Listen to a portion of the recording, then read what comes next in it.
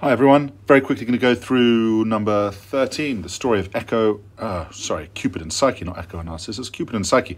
Horatia and Scintilla are sitting sub arbore, follows sub, so there we go, arbore, under a tree.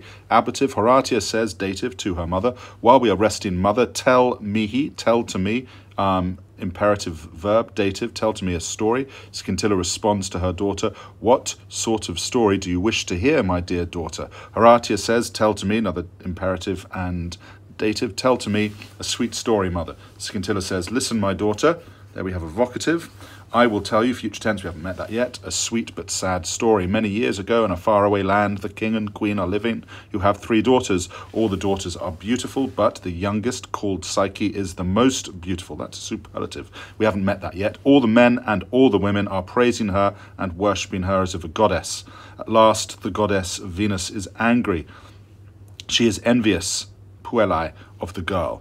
Because she is beautiful. She is envious because everyone worships her as if a goddess. She summons Cupid and she says, you, my dear son, vocative there, you are able, excitare, infinitive, to arouse love in the human heart, ablative there. Go and look, go now, rather, inunc, e is an imperative verb. Go now, look for a beautiful girl called Psyche, shoot an arrow and force her, infinitive, to love some ugly and deformed man. Cupid prepares perficere, infinitive, to carry out imperia, neuter, the orders matris of his mother. He capit, he takes his bow, you can just hear the printer in the background, apologies for that. He takes his bow and his arrows and he flies down to earth. Soon he finds Psyche, who is sitting alone under a tree. There's another ablative. She is sad, for all praise her, all worship her, but no one loves her, no one marries her. Cupid, for a long time, looks at this amazing beauty. Jam dormit, now Psyche is asleep. Cupid goes up and looks at her more closely. It's a comparative adverb there, proprius. We haven't met that yet. Immediately, he burns, ablative, by, with, or from, with love. Dum dormit, while the girl sleeps, he lifts her up and carries her through the air to his divine home.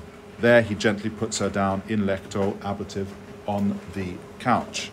Mox evigilat psyche, as soon Psyche wakes up and gets up, she looks at omnia, adjective as noun, she looks at all things, everything. She hears voices, but she sees no one. The voices say, all the things which you are seeing, mistress, your husband gives, dative, tibi, to you. We are your servants, enter and sit down, 2 imperatives there. Psyche is very astonished, but she enters the dining room and she sees a beautiful meal prepared. Just seeing if I can move this around. I can, to get to the last paragraph, good. Lena Laita, rather, Kenat. She eats happily, then she goes to sleep. While she is sleeping, she hears a noise. She wakes up, she is terrified. An unknown husband is there. He climbs onto the bed and he holds Psyche amplexu in his embrace, ablative there. But he departs before the rising of the sun, before sunrise. Solis, literally the rising genitive of the sun. Psyche, when she wakes up, is alone. She sees no traces, marity, genitive, of her husband.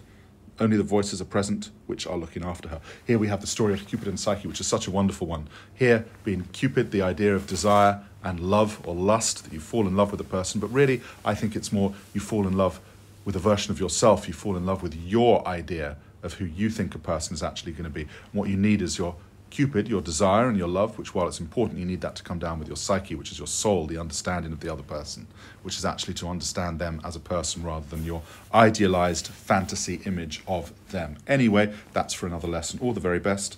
Bye-bye.